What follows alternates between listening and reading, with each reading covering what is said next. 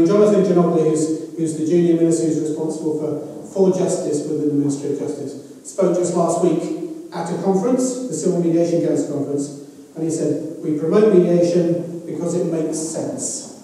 And he went on to say, why get involved in an expensive, long-winded and often stressful litigious process and have your dispute decided by someone else, when you could remain in control and you can shape the outcome through mediation. And in a way that says it all.